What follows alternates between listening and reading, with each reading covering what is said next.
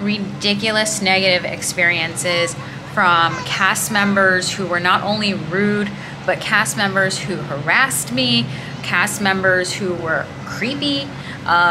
Really creepy incidents happened. Just like really bizarre stories. Hey guys, so this is gonna be a very different type of video, and I think it's gonna come as a shock to a lot of you. As you guys know, I recently came back from Walt Disney World. I went there for 8 nights. I filmed a lot of vlogs and I had a lot of fun editing and putting those together on my channel. But behind the scenes, there were a ton of really bad experiences that happened that did not make it into my videos because realistically I wasn't filming when these things happened. And these things that happened were part of my trip, and I don't feel that it is proper to just post my Disney vlogs and to forget that these things happened. There were a ton of things that happened behind the scenes that you guys did not see. These were extremely bad experiences that were not like, oh, you're just not having a good time. I had full-on really creepy incidents happened, just like really bizarre stories that happened, and you just cannot believe that, number one, these things happened at Disney World, and number two, that I paid hundreds of dollars a night for these experiences. This is not clickbait in any way, but I am really gonna just share with you guys what happened and why I have canceled my upcoming Disney trip that was planned for this summer. So I had quite a few experiences this past trip that I went to Walt Disney World that go way beyond people saying I just did not have a good time or paying for fast passes. I had really bad experiences at Walt Disney World that involve, for example, and I'm gonna go into all of it, but to give you a start, involved creepy cast members that were harassing me, cast members that were rude, really bad experiences. So I guess I just have to like get into it and explain the things that happened on this trip. So I live in Miami, Florida. I went up to Orlando to have a vacation. I was super excited about it. It was my first time going on vacation now in a while since the pandemic. And I checked into one of their moderate resorts at Walt Disney World for a 8-night stay. It was very expensive. I bought yearly passes, and I kind of like really went all in to have this great trip. I guess one of the first really creepy incidents that happened involves something that not a lot of people know about, which is called the house person at your resort that does mandatory room inspections. So I did not know, and not many people know, that at Walt Disney World, at all of their resorts, no matter if it's a value resort, a moderate resort, or a deluxe resort, every single resort, every single room, every day or every other day at the most, Disney will perform a mandatory room inspection where a house person will visit your room, whether you are there or not there, and they will inspect your room. So I had no idea this existed. So when this house person knocked on my door, I was super confused. So if I had known about this, I guess like I could have just like stepped out and like kind of knew it was coming. But it caught me really off guard because like I was changing and I didn't understand why they were there. So they knocked on the door and they said, I am house person and I am here to do the inspection of your room, to inspect your room. And I'm like, inspect what? And they were like, oh, I'm looking for things. And I'm like, looking for what? And I continue to ask them questions and they're not explaining anything. They're not explaining like a Disney policy, nothing. It's just like, I'm here to inspect your room. What are you looking for? I asked. Oh, we're looking for a lot of things. I'm like, is it just my room? Is it a lot of rooms? Like, why are you here? Then he goes on to finally say, we do this at all the rooms. And I'm like, okay, so come back in a little while. When can I come back? I'm like, I don't know. I'm changing to go out. So as I continued to ask this house person questions about why the inspection was happening, because he was really just like aggressive and he didn't want to really answer any questions. he continued to get more aggressive. So I'm like, why are these inspections taking place? Like, are you just checking my room? Because I had never heard of this before. So at that point, he makes a inappropriate comment that he should not have made. The comment was so bad that I don't even want to go there and say what he said, but he said a really bad comment, and I just like stayed calm. And at that point, he goes on to then get more aggressive, and he's like, you know what, I'm gonna report you. I'm like, report me for what? For asking questions about why a room inspection is happening? All I'm asking as a guest is, I have a right to privacy in my room, and I do not understand why this room inspection is happening, and you're not even explaining to me until the very last minute that this is a Disney policy. You're just some creepy dude coming to my room saying that you need to inspect my room when I told you I'm changing. It was kind of weird. So at that point, especially because he told me he's going to report me, I got dressed very quickly and went straight over to the lobby to get someone's attention because I felt really freaked out. So I didn't get in line for to go up to guest service. I walked straight up to a woman who was in a business outfit and not in a cast member outfit, who I assumed was kind of some sort of manager of the lobby area. So she immediately takes it seriously, I guess, and gets my information, my number, and basically a low-level supervisor of the hotel ends up having to meet with me and explain not only their policy, but to apologize for what this cast member said to me. They made up all kinds of excuses. On the one hand, they apologized for what he said. They told me all these excuses. He's stressed. We've all been very stressed with COVID. He's like, we have a quiet place at the resort that stressed cast members can work out their issues and things like that. And it's as this low-level supervisor, or whatever he was, he wasn't the manager of the hotel, he was a different position, is trying to kind of calm down the situation. He's also very condescending. He's talking over me. I'm trying to explain that what happened, and he's talking over me. He's not letting me speak, and I even felt like he was getting aggressive. It was almost like you brought something to their attention at Disney that's pretty bad because of what this cast member said to me, and you are now trying to somehow get aggressive or talk to me aggressively. So at that point, I just tried to tone down the situation, and I just ended up agreeing with him. I'm like, you're right, they must all be very stressed because of everything everyone's been through in the pandemic, and he was probably just having a bad day. Because I literally felt that if I didn't agree with this supervisor and say, you know what, you're right, this cast member, what he said to me, he was having a bad day, I literally felt that they were going to ask me to leave the resort.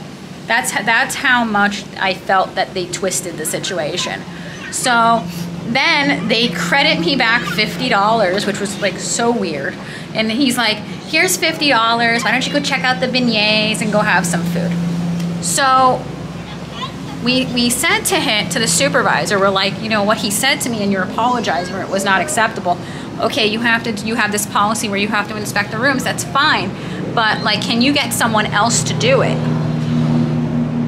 Can you get another house person to inspect our room? Because you have a situation where this guy is kind of creepy and he's not behaving properly. Oh, and by the way,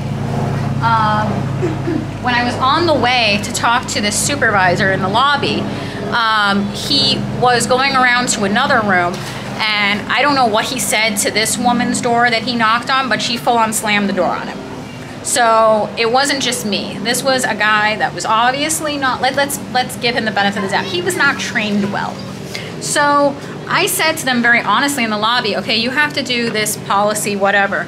Can you send someone else? Can you send someone else to my room? Because I don't want to encounter this guy again. They did not do that. So again, they're doing this thing every day or every other day. So 1 or 2 days goes by, this guy shows up again. So I don't see him again that day. But I saw him again, I think 2 days later. So he comes around to do the room inspection. He's extremely cocky this time he sees me. He's when he sees me, he goes, hello again. I see you again. It was just again, in the back of my head, I am paying you know, $400, over $400 a day with everything combined to be at this resort, to essentially be completely harassed by this creepy dude. So he comes, he's like, may I inspect your room? I'm like, okay. So he comes in the room, he closes the door, he's in my room with the door closed. I have another person with me, so I'm not alone. But he comes in the room and he closes the door behind him. He doesn't walk around the room or inspect. He just stands in place, looks around the room like this, and then he goes, so is there anything you would like to tell me? I'm like, no. He's like, is there anything you would like to discuss with me? And I'm like, no. And he's like, okay, so if everything is okay, I'm gonna leave now. I'm like, okay. But it was a really uncomfortable situation. And again, it's a situation where you have yourself realizing, I am paying $400 a night for this experience. And this guy is in my room with the door closed and being like, is everything okay? Is there anything you would like to talk to me about? No. And I don't even think he's supposed to ask you anything like that. Honestly, their policy says, which is a little bit strange as it is, I'm gonna be honest, that they're allowed to come to the room and they're allowed to inspect, in quote, inspect. So I don't know what was with the questions he was asking me, but it was super creepy. So that was the incident with the house person at the resort. Super disappointed in that incident, what he said to me, the fact that Disney did not remove him and allowed this person to keep coming to my room. I had another incident. It wasn't, it was probably like a more low-level incident. It was an incident that annoyed me, where this cast member was addressing something about the price of something in the like one of the areas. They immediately went into Spanish talking to me. Again, I am part Spanish, but with everyone else that they addressed and talked to, they spoke to them in English. But as soon as they came to me, they immediately went into Spanish. And although I am Spanish, I kind of felt very singled out. I don't understand why. Some people could argue, oh, maybe they were like trying to like talk to you in Spanish because they thought maybe you only spoke Spanish, or like it was more like time efficient. I don't know. You could come up with excuses for it, but I felt singled out because even though I look ethnic, if you're talking to every other person in line in English, why are you talking to me in Spanish? Even though I am Spanish, but that's besides the point, because I am actually multi-ethnic and I could be a variety of things. So that was that incident. I had a very bad incident registering for DAS, which is the Disney Disability Service system. So it allows for people who have registered disabilities. They don't make you show your medical documentation, even though I brought it, to not wait on the physical line. You still wait the line, but you're not on the line. So I have used DAS before, but you have to re-register every time you go to Disney. So I had an experience where when I went to go register for Disney, for the DAS pass, I went to the Epcot customer service, guest service location, which is at the very front of the park. I get online. They go through the simple questions like, why do you, like, how will the pass benefit you, and blah, blah. And this man says, okay, you are approved for DAS, takes my photo. He's a little like, he's not nice, but he's not mean either. He's just kind of very standoffish. I answered his questions, blah, blah, blah. And he takes my photo. And I had questions on how DAS works because I haven't been there since they instituted the Genie Plus and all this stuff, so I didn't really understand, do you use the app for DAS? How does this work? And I'm like, do you go up to a cast member for a comeback time, or you use the app? And he doesn't answer my question, which was kind of a red flag, and he just like kind of barks at me. That's how it's always been. So he never actually answered my question. I'm like, well, do you use the app, or do you go up to a cast member? How does this work? And he's like, that's how it works. And I'm like, okay.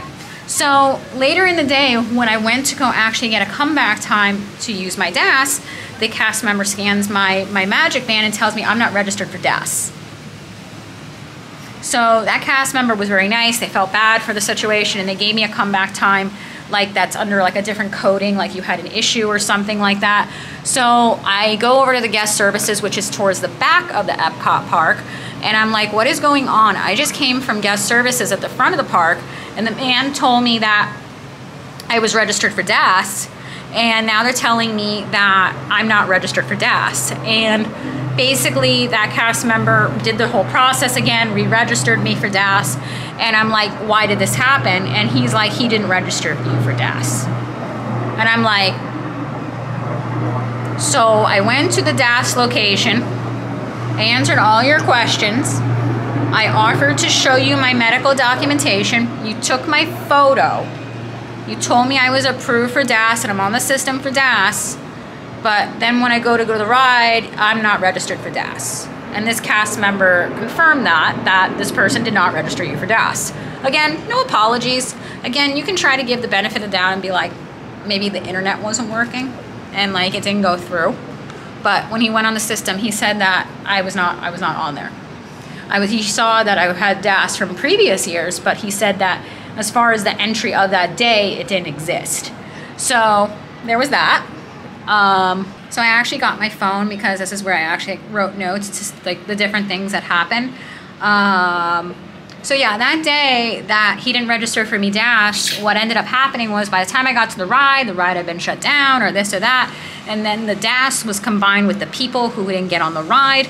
And even though I had waited over 3 hours outside the line, which is how DAS works, when I got to the DAS line, they told me it would be 3 hours because there were other people combined and different things, and I don't know, and I never got on the ride. So I'm looking at my phone for other reasons. Some of the other reasons, and I agree with it, that people have said they are kind of disgusted right now with going to Disney.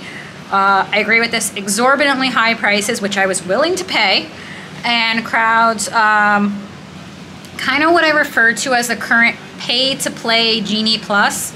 It's made the parks feel more like a carnival rather than a resort system. That technically doesn't affect me because I use DAS when it works. Okay, I want to make a point and say I grew up going to Disney. I love Disney. I went to Disney, you know, I was probably going to Disney 5 times a year, every year since I was basically an infant. Okay, I love Disney and I grew up basically at Disney.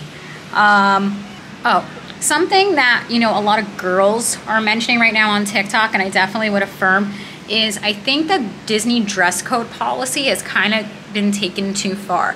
Okay, if you want to argue that a woman's shirt that has a tie on it or a flimsy tie on it, and that could be an issue because it could theoretically come undone, okay, we'll go with that one. But some of the things that I've seen on TikTok and different things like that, you know, a girl's shorts, the shorts are too short. It's like, take a look at Abercrombie or Hollister. Every single pair of denim shorts that they sell would get you banned or like dress coded for the day at Disney. I think it's gone way too far. I feel like it's basically targeting young, pretty girls. That if you're a young, pretty girl and you're wearing shorts, it's not gonna go well. You're going to be told to basically wear a maxi skirt, maybe a nice, you know, cardigan over it and a scarf. And when you Google this with the Disney dress code policy, there's actually a blog, I'm gonna see if I can insert a photo of that. There's actually a blog that comes up that makes sure you are dressed to Disney how you would be dressed to church. I am not making this up. That's actually what comes up. But I wouldn't think that that would happen at Universal, and I don't think that that happens at Universal.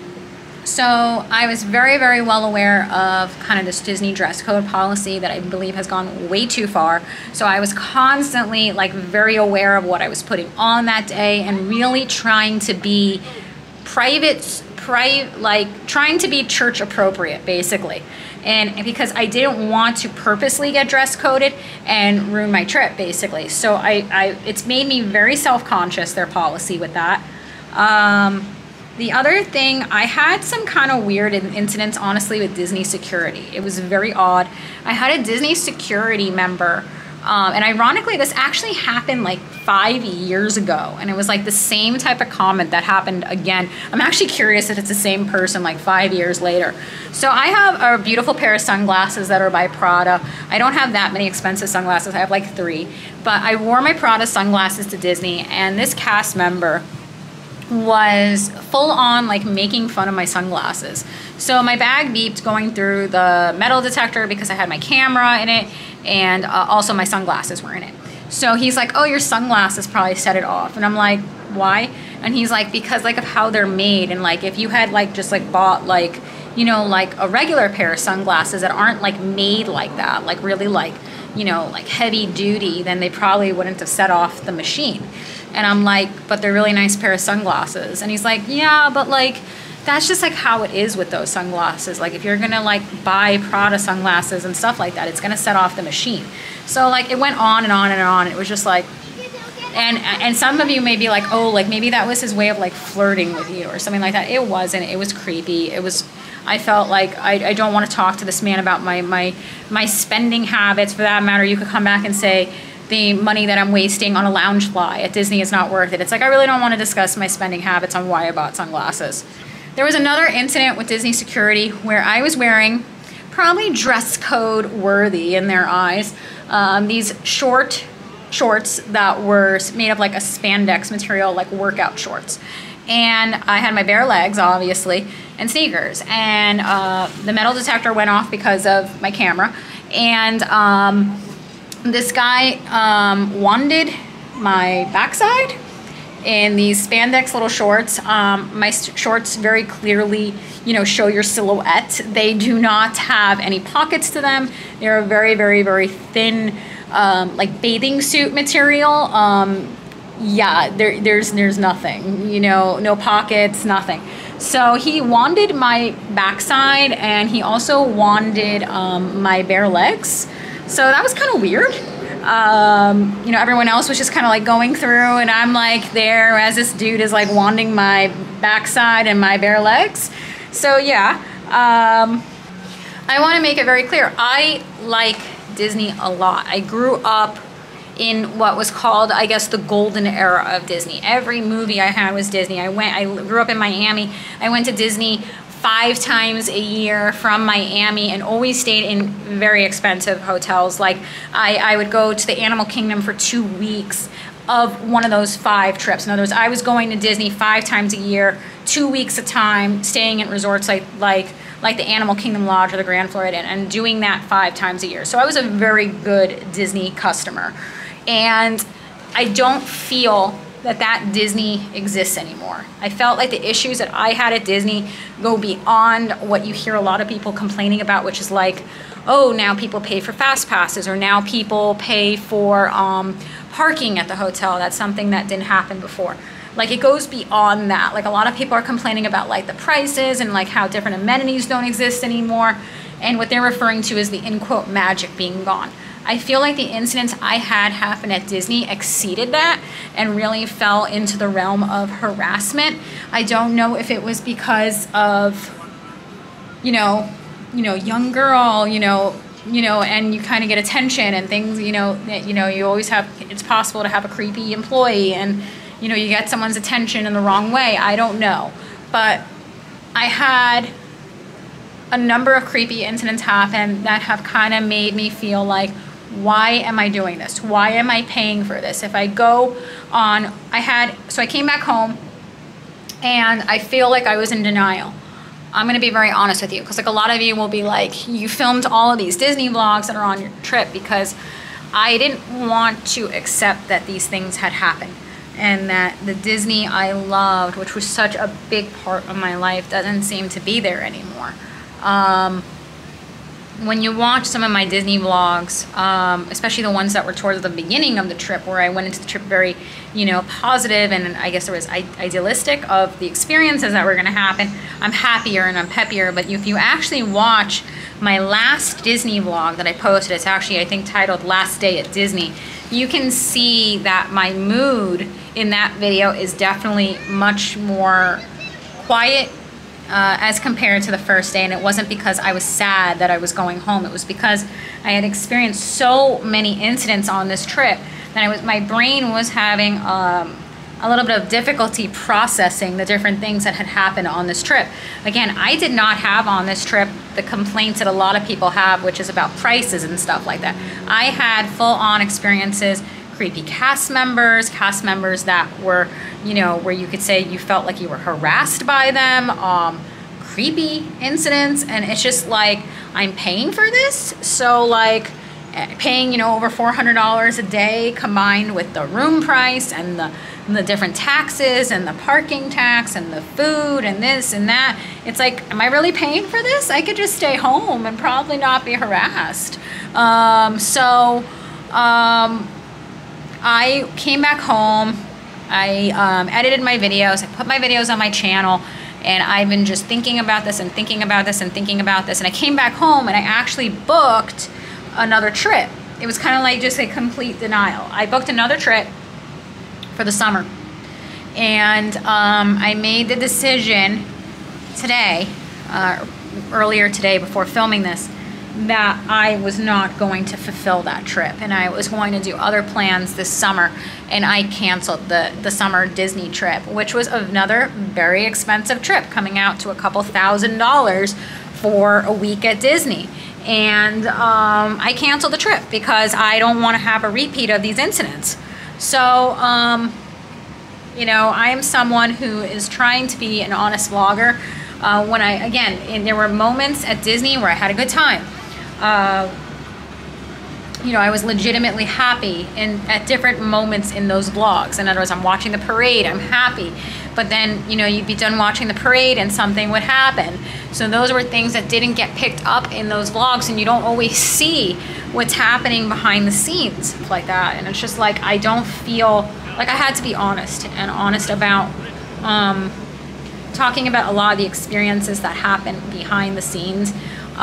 So will I be going to Disney again in the future? Probably, but not now. Not now. I really hope that a lot of their policies change or improve, where you know, a lot of these things don't happen. You know, like, we don't need to be going after, you know, over to girls wearing short shorts and being like, I'm sorry, young lady, your short shorts are just too short. You know, different policies like that. Like, you know, I mean, in the future, I may very well go there, but I feel like to go there in just like a month or so, drop another couple $1,000s for an experience that I'm very fearful could be exactly what I just endured, the answer is no. So I'm gonna do something else for summer, and Disney's not gonna be a part of it. So I wanted to tell you guys what happened. You know, you can share your thoughts, anything, you know, your thoughts about, like, you know, anything you've been through and stuff like that. But I wanted to share. I hope you guys enjoyed the honesty and the vlog, and I am gonna go back to doing like a lot of like fashion vlogs again on my channel, and like maybe vlogging around beautiful Miami as well. So I hope you guys liked the video, and I will see you soon in my next video, and bye.